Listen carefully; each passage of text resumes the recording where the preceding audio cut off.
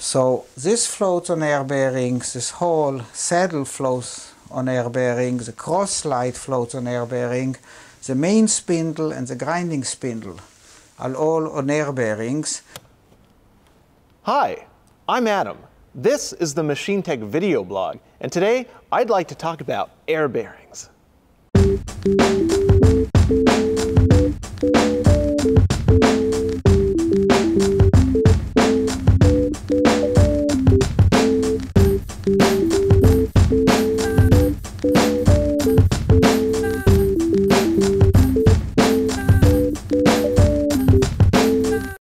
A couple of years ago, I came across Dan Gelbart's video in which he discusses his scratch-built, high-precision, air-bearing CNC lathe and grinder, and I was pretty impressed, as I'm sure were the other hundreds of thousands of people who watched that video.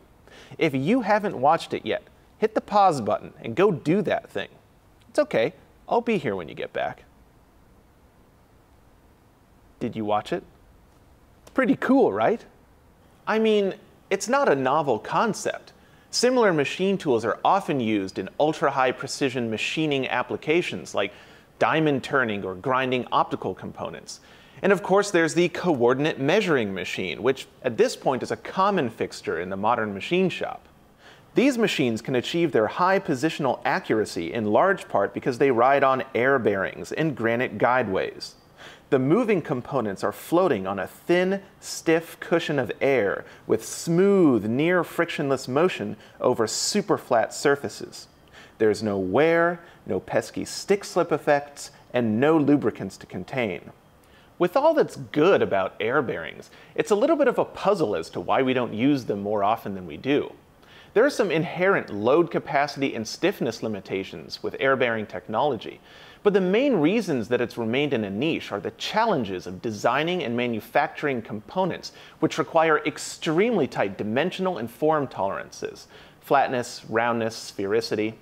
So what's inspiring about Dan Gelbart's video is that he actually makes you believe that you too could construct your very own ultra-high precision machine tool just by gluing some granite together, whipping up some air bearings, and scouring eBay for surplus spindles. Obviously, designing and manufacturing such a machine is a little more complicated than that, and you'd spend many thousands of dollars in materials alone. Still, I think the project would be fun and potentially illuminating, but you'd probably have to make a miniaturized version, and you'd have to try to make as many of the components as possible yourself.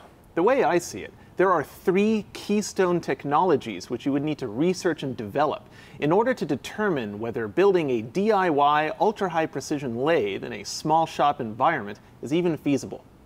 1. The granite guideways. 2. The air bearings for the longitudinal and transverse axes. And 3. The air bearing spindle. Here are a few solutions I'd like to test out myself. By the way, there are links in the description to all of the resources I'm about to mention. First, there are the granite guideways. You could use granite parallels with 4 finished faces, but they're pretty expensive. An alternative, at least for the longitudinal guideways, is to buy one of these 6-inch wide by 18-inch long by 2-inch thick granite surface plates from WoodRiver. Only one face is finished, but it turns out that grinding and lapping granite is surprisingly straightforward, so you could finish the other 3 faces yourself. Tom Lipton from Ox Tools has some very helpful videos on the lapping process in general, and Robin Renzetti has some videos on lapping granite surface plates specifically. Hopefully, I'll have a chance to grind and lap these guideways myself. Then there are the air bearings to support the axes. Air bearings are commercially available from several companies like Neway and OAV, but they're also expensive, especially for what they are. I mean, it should be easy to make your own, but although there's a lot of information about how to use air bearings, there's very, very little information about how to actually make them. It doesn't help that the math which describes the behavior of thin films of pressurized gas squeezed between 2 surfaces involves nonlinear differential equations. It's actually kind of challenging to predict the real performance characteristics of air-bearing designs without sophisticated finite element analysis software. Luckily, David Preiss recently came out with a video on DIY air bearings using sinker EDM electrodes made out of graphite, and it really helps to demystify the design and manufacturing process. In the next few videos, I'd like to further develop this process for real-world machine tool applications. But before that, let's talk about the air bearing spindle. Most of the surplus spindles on the used market come from the semiconductor industry. They're used predominantly for scanning and for drilling and grinding small features. So they're designed for high speeds and light loads, and they work with small collet systems. An appropriate spindle for our application would be designed for moderate speeds and loads, and you would need to mount a chuck on it. One good option is the Professional Instruments blockhead spindle, but even a used unit goes for around $1,000. Now, recently I came across a wonderful technical article authored by the Oak Ridge Y12 plant in 1974, which details the design and manufacture of a self-aligning machine tool spindle constructed from two opposed spherical graphite air bearings. Serendipitously, Ben Krasno of Applied Science also recently came out with a video about DIY graphite air bearings, in which he demonstrates a simple and effective way to form or shape graphite for non-planar bearing geometries using the bearing elements themselves. A spindle based on the Oak Ridge design, which incorporates Ben Krasno's innovative technique, definitely seems doable, and making one is something I'd like to attempt. Let's take a step back. Like all bearings, air bearings can be designed to support radial loads, axial loads, or some combination of the two. Regardless of the type of load they're designed to support, all air bearings work by forcing pressurized air into a narrow gap between two surfaces. There are two categories, aerodynamic and aerostatic, with the difference being how air is introduced into the gap. Aerodynamic bearings rely on relative motion between the surfaces to generate a pressure gradient. Here's an aerodynamic thrust bearing I made, which demonstrates the principle. It's based off a similar model shown in a video by Dave Arneson from Professional Instruments. The bearing surfaces are the disc face and the three tilting pad surfaces. When the disc is rotating, it drags the air around and jams it into the gap between the disc and the pads. The surfaces are completely separated, and the disc is supported by a cushion of air. It's easy to prove this using the continuity testing feature on a multimeter. When the disc is at rest, the surfaces are touching, and the electrical circuit between the stationary components and the rotating components is closed. But when the disc is rotating, the surfaces are not touching at all, and so the electrical circuit is open.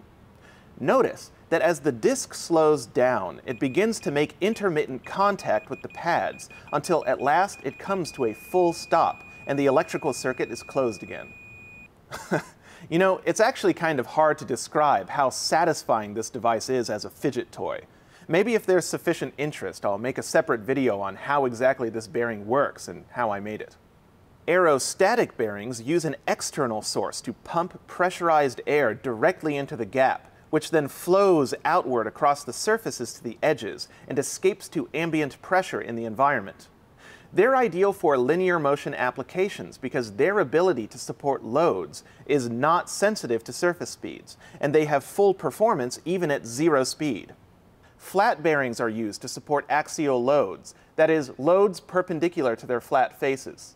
Aerostatic bearings can further be split into two categories, orifice and porous media. The difference, again, comes down to how air is introduced into the gap. Orifice designs are the simplest. It's really just one or more tiny pinholes, sometimes with pockets or grooves, drilled through a flat surface into an air chamber. But it turns out that the correct orifice size is really critical to proper performance, really difficult to predict, and really sensitive to manufacturing tolerances. It's a sort of nightmarish engineering trifecta. If you get it wrong, the air flow rate through the gap will be too high, and the air bearing will vibrate and hum due to a kind of instability called pneumatic hammer. Here's a particularly poorly designed bearing with a way oversized orifice. And this is what it sounds like. Yucky. Porous media designs accomplish the same task by forcing the air through a labyrinth of tiny passageways or pores to create a uniform blanket of air at the bearing face. Graphite is the medium of choice because it has the added benefits of being easy to machine and having good natural lubricity, so it won't damage the guideways in the event of a loss of pressure. This type of bearing is still susceptible to pneumatic hammer if the pore size isn't just right, but there's an easy way to correct for this, which I'll show you later. Here's the plan for the next few videos. First, I'll start by making a flat, aerostatic graphite bearing with a versatile modular design. This involves machining the aluminum body and the graphite insert, anodizing the body, epoxying the two components together, lapping the bearing surface, and then fine-tuning the flow rate. Then, I'll subject the bearing to a barrage of scientific experiments in order to ascertain its performance characteristics. Finally, I'll attempt to generalize the results from these tests and develop a simple, empirically derived design methodology which can be applied to any application. Anyway, that's it for this video. Stay tuned for part 2, and of course, I hope you learned something.